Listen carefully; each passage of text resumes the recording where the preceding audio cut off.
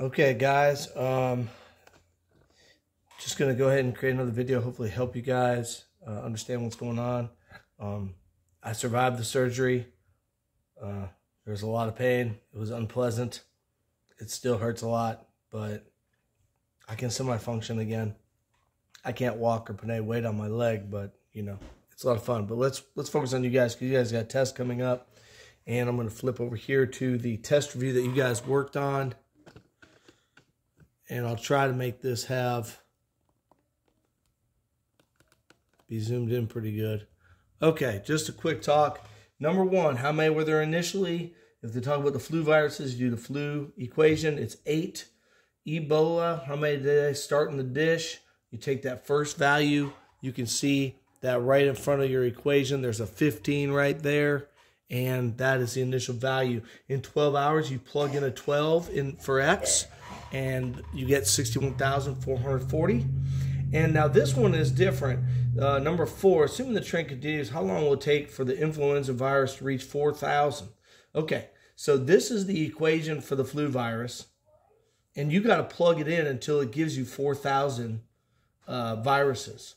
So what we concluded was, if you plugged in between 5 and 6, so they got 5.7 or 5.6. The students put 5.7 this day, I think. It doesn't matter, but if you're in between 5 and 6 and you're close, you're good to go there. So you just plug in the X's until you reach the 4,000 Y values, because the Y's are the output. So it's 4,000 equals 8 times 3 to the X, and you plug in numbers until you get really close to 4,000. So if there are about 20 questions on the test, we have just earned 20 points, because 5 points each. Let's keep going. Number 5, if they go up in value 15% a year, what happens is they're going up. It says go up. So it's 1 plus the 15%. That's why you get 1.15. It's the 1 plus the R value. So you get 100% of the value plus 15% more. Hey, honey, I'm creating a video here. Oh, she's doing dishes. Okay, so you take the initial value of 350,000. It goes up 115% per year, and then you plug in the 4. And that's how you get this value there.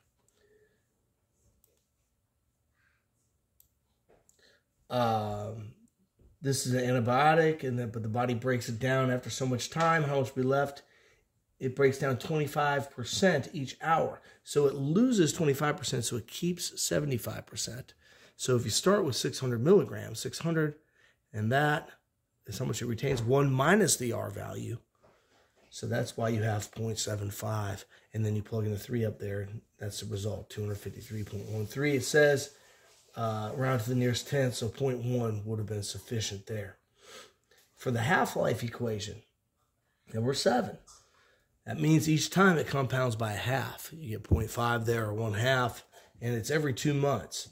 So in 6 months, you take 6 divided by 2. That's 3 times it gets 1/2. So you take your initial value of 300. This is your equation, and then you get 37.5. This one, it doubles every 4 months. So you have to have 4 months to get 1 exponent.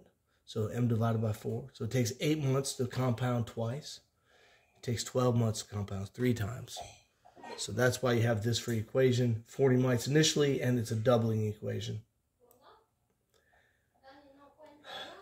Scrolling down here, all this is still kind of the same. You have your initial value of 4.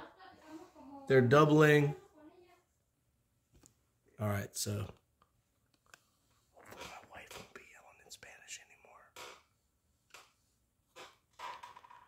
She's on the phone with her sisters. Okay, your initial value, 0, 4. It's also the y-intercept, so that goes in front. You can see that they're timesing by 2, so that's your base is a 2, and that's your equation. The ratio test is where you take a number divided by the previous, and that's how you also find the base of 2. Here, you take this one divided by the previous.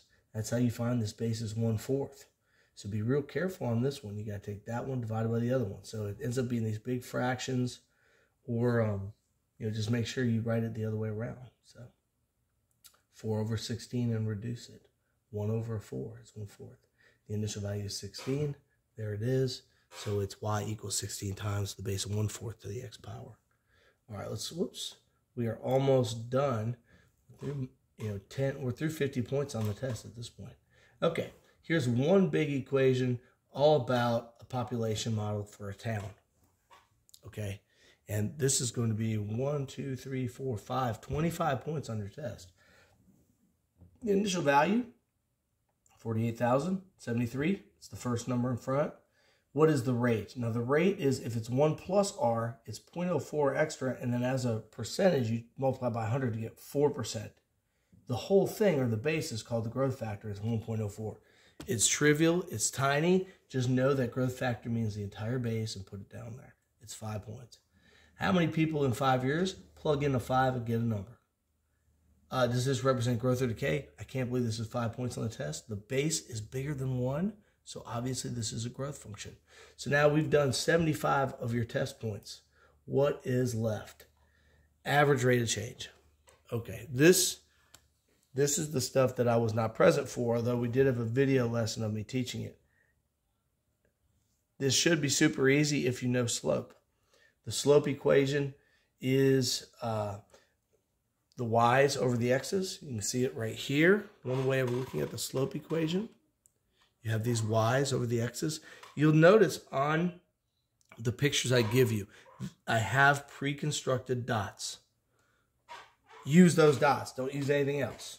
Okay? So the average rate, if the x is between 0 and 1, you're talking about the x value of 0 and the x value of 1. It's those two dots.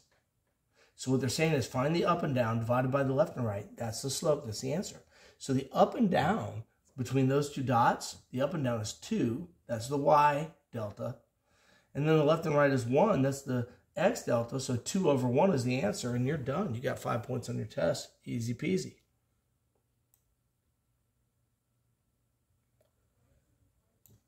Number 17 is just a little more complicated. You got to use the slope equation. Let me hit pause. There you go. There is the slope equation. That's what we were using on these problems. The 2 y's minus the 2 x's. And let's look here. They give you the 2 x values, 1 and 3. So that's why, you see they have the 3 there and the 1 there. They have 3 minus 1 in the equation, but you have to find the other 2 y values. So you're going to plug in 1 and then plug in 3. If we plug in the 1, you get 7. So I got to find the other value. I'm going to say f of 1 equals 2 times 3 to the 1 plus 1. If you plug it into the equation, if you plug in the 1 right there, you get 2 times 3, which is 6, plus 1 is 7. So the other point has a 7, okay? And now we'll find the other one. The other one is 3.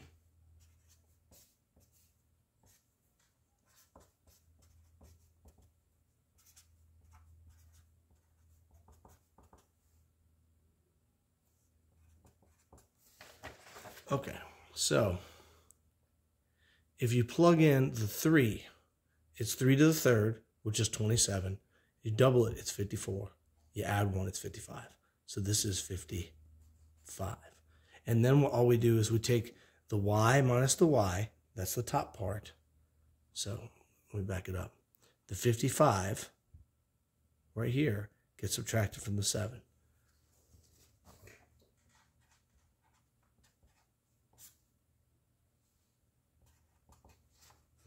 Right here. That's the answer. So it ends up being 48 over 2. Your calculator will do that for you. It ends up being 24. That's your slope.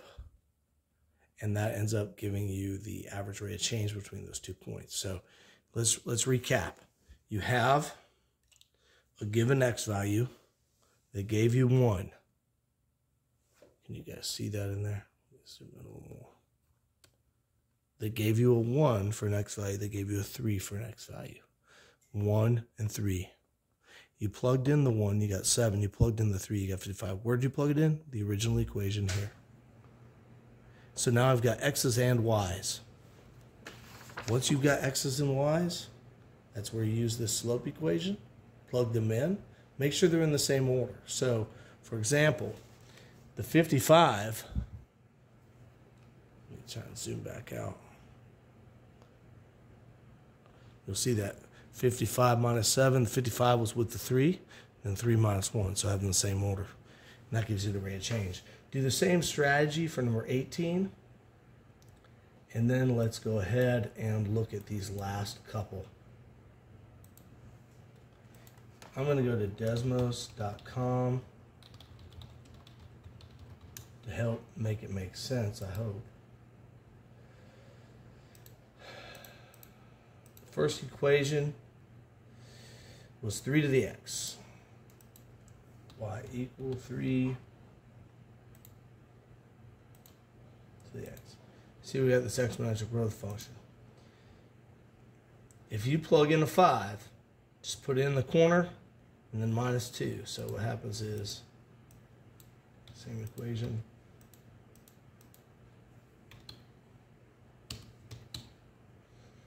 Alright, so it just moved it.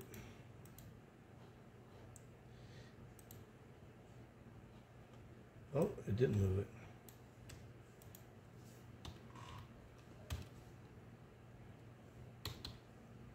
There we go. So the blue one, you see the blue one moved left 5 down 2. That's what happens with these things when you do it on the inside. The inside makes that left 5, like I've written right here. Let me see if I can slide this down a little lower.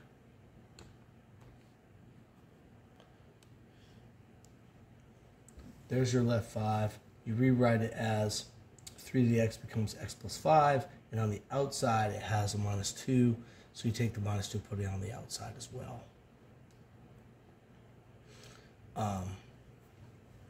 Same with all of these things. This one means you put a negative on in front. You can't even see it on this one. It'd be a negative in front of the 3 to the x, and it'd be 3 to the negative x. So on 19C, for that example,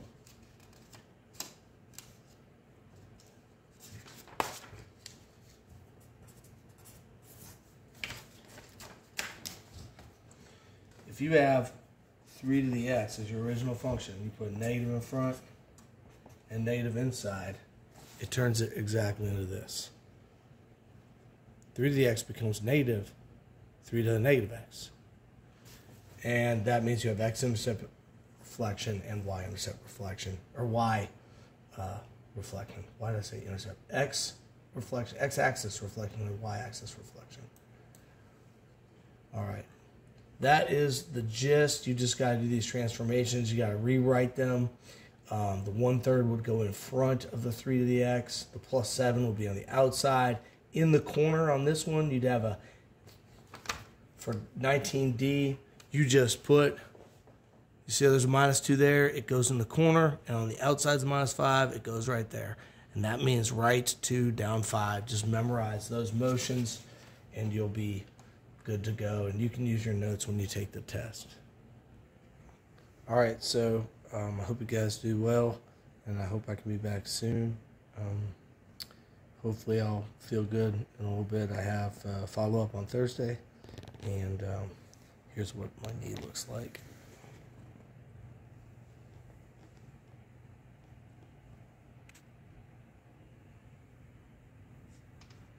It did a number on me.